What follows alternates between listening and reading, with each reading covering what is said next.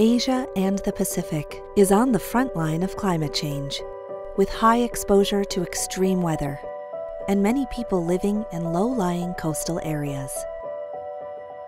Almost 40% of disasters worldwide have occurred in Asia and the Pacific. With its rapid expansion of production capacity, Asia has become the major producer and exporter, serving growing global demand. Asia is also a net exporter of carbon dioxide emissions. The region's rapid economic growth and industrialization has increased CO2 emissions, despite the carbon-reducing effects of technological advancements.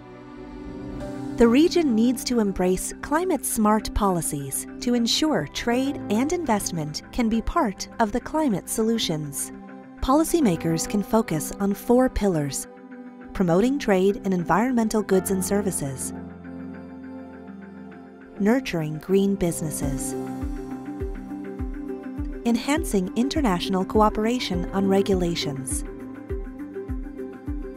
and developing carbon pricing mechanisms.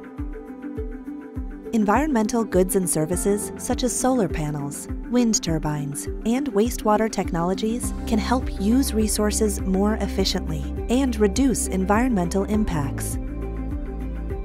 International and regional cooperation is essential for the development of a green and sustainable trading system. It's crucial to ensure that certification systems are interoperable and that regulations are coherent. It's also important to strengthen collaboration on a green economy through trade agreements, investment treaties, and other initiatives.